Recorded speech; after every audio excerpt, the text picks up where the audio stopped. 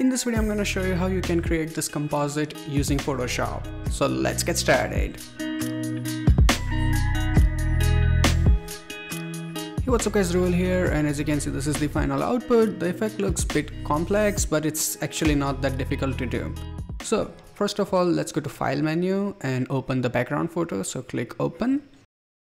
And here select the photo, hit Open.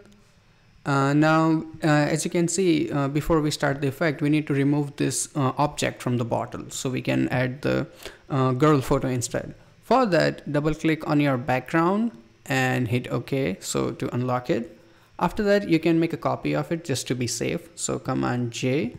Then select your polygon lasso tool. So it's this one, right click here and select polygon lasso. Zoom in. You can also use Command plus to zoom in.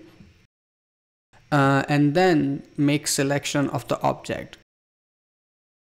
And if you make a mistake and you want to delete something, you can use your delete key or backspace and it will remove the dots.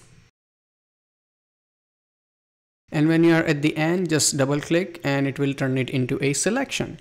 Now you can use keyboard shortcut Shift Delete and it will open up this box. You can also go to your edit menu, and here you will have this fill option and it will do the same thing, as you can see. So once you have this, you can select content aware here and then hit OK, and Photoshop will do its magic and remove the object. Now the object is gone, but as you can see, we have a little bit of problem. So to fix that, first of all, let's go to select and deselect to remove the selection. Now we need to patch up few things here, and it will happen, it's completely okay. So for that, right click here and select your clone stamp tool.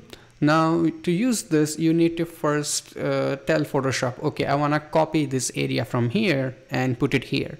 So to do that, hold your Option key and do a click somewhere around here. So it's always easier to follow lines, you know. So do a click here and then you can just paint it away. Then you can go a little bit here and then do another line here like this. So that's done. Now we need to fix this area. So again, hold your Option key and give Photoshop an area. Okay, like Photoshop copy things from here. So you do that, click here, and then you can just patch it up. Now it will look a little bit weird right now, but once we apply the photo of the girl and add all the reflections, it won't look, it will not be visible. So don't worry about it. Just make sure there is like nothing very massive. So this looks all right. Now we can add the photo of girl. For that, again, go to File, and this time you will select Place Embedded. And here select the photo of the girl and place it. Now I'm gonna make it a bit smaller, so hold your Shift key and then make it small and place it somewhere around here. Now you can reduce your opacity without losing transform option, so just reduce it a little bit. Now I'm gonna zoom in. So this is how you will align. The photo of the model, it ends like the water is right at the top. So you can do the same thing in the composite. Just align this line with this line. Go a little bit up. Because like the water has curve and the girl photo is straight, so go a little bit up here like this, and then let's see, okay, we can center the composition and adjust it. So now I'm happy with the size of the photo, but another problem is that the bottle is a round object and the girl photo is like completely flat. So to fix that, we can use Warp tool. For that, make sure the model photo is active, then press Command T or Control T and it will bring up the options again. Then you can right click and select Warp. Now we need to make the photo bigger from the center. So to do that, just take the handles and stretch it out like this outwards, but not too much, okay?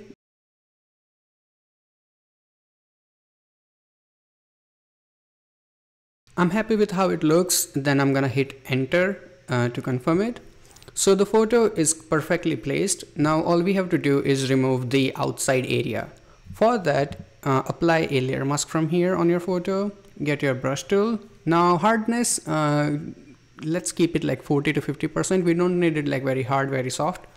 And for the color, it's black because we want to hide the parts.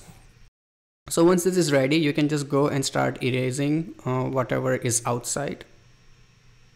And also erase the photo from this line. Okay, like we don't want it here. Keep it completely inside.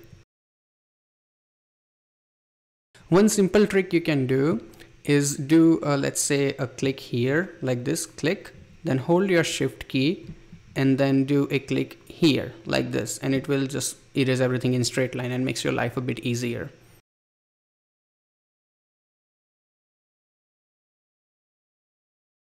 So as you can see, the photo is perfectly aligned. Of course, I'm doing it a little bit fast due to tutorial, but you can always take your time and erase things carefully. So this is good enough. Now we can go and make the opacity of the photo full. So let's go and make it 100%, and this is what it should look like. Now I'm gonna make it a little bit brighter. For that, go to your adjustment options and here select curves, and in the curves turn on your clipping mask. So whatever changes you do, it will only apply on the layer below, the model layer. Now I'm gonna go and make it a little bit brighter. And I also want to lift the shadow, so I will make a point here as well and try to make it a little bit bright. This looks okay, we can close it. Now we have this empty space here that we need to fix. For that, create a new blank layer, click on this second last icon and rename it to empty space fix. Then grab your brush tool, right click and make sure hardness is 0%. 0%, okay. And then you have to pick up a color from here. So hold down your option key and you will get the color picker, and then you can click here. So now you have the similar blue color, and then make your brush bigger, use your bracket keys for that, and then just paint it like this. So now this is fixed. The reason why I made the brush so big and painted like this, so the transition is a bit softer with bigger brush. Now I can just reduce the opacity to see what's the outside area, get my eraser tool, and then erase whatever is outside.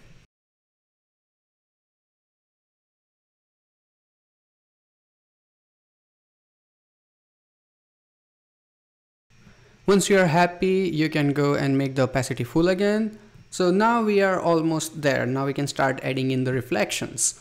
Now to add the reflections, we need to use the original layer here, the layer 0 copy. This one that we created, without the object. Rename it to original for less confusion.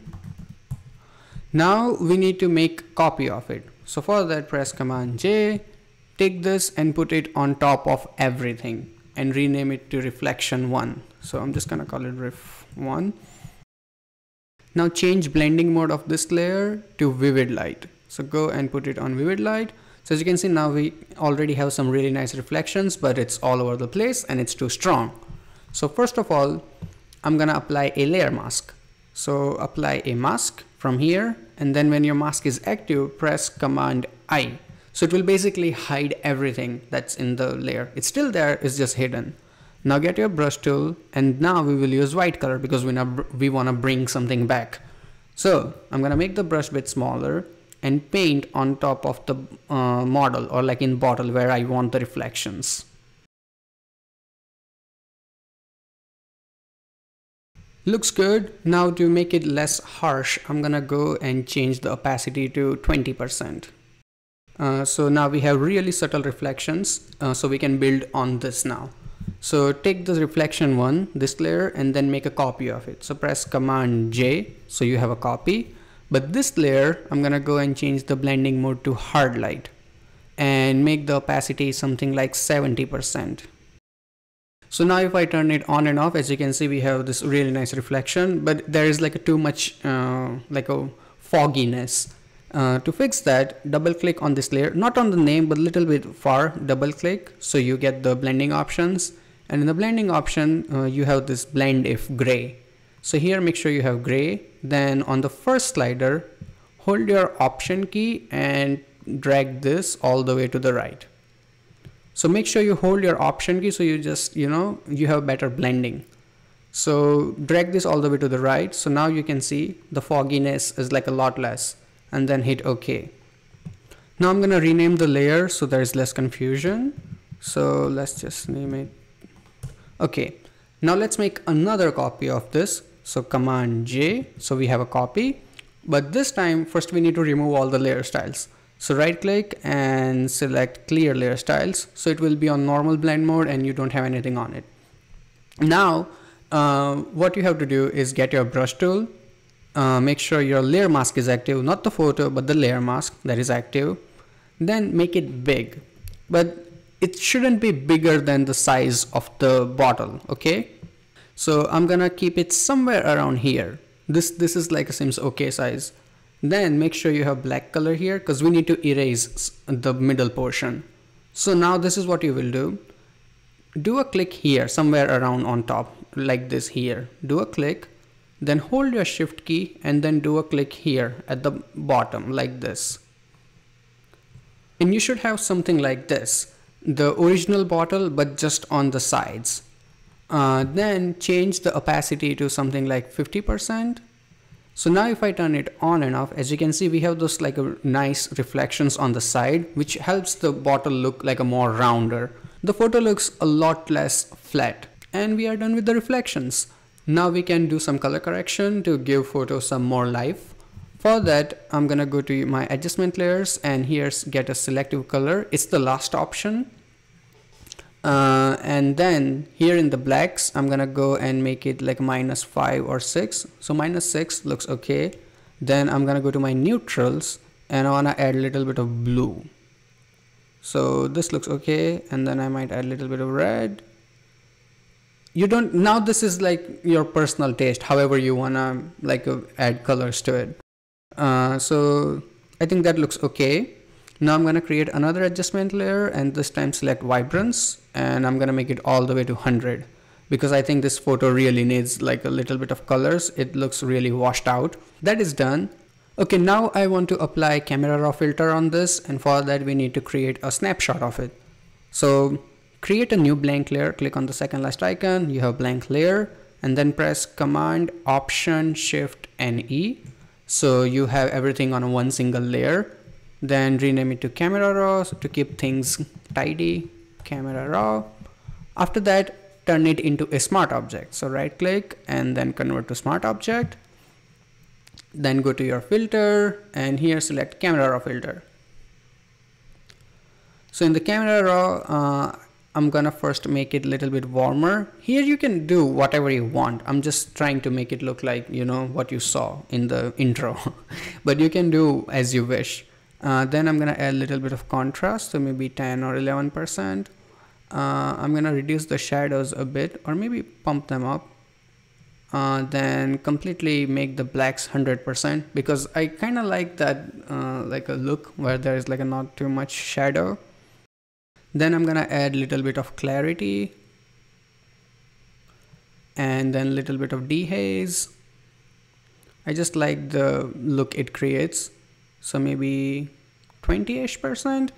And then because we applied all of these corrections, the saturation is too much. So I'm gonna go and reduce the vibrance a little bit, and that looks good. Then I'm gonna hit OK. So this is with the camera raw and this is without the camera raw. Very subtle changes, but it makes the photo look a little bit better. Everything looks good. Now we can also add that blue color in the glass water. So for that, just get your brush tool and make sure you have the same blue color. If you don't have it, don't stress it, just create new blank layer and rename it to glass water, and then make sure you have your brush tool, zoom in, and you can again just hold your option key and pick up a color from here. It just have to be similar shade of blue, not the same, so don't stress over it. Then change the blending mode of this glass water to soft light, and then you can just paint, or maybe let's try overlay. Wait, was it overlay or soft light?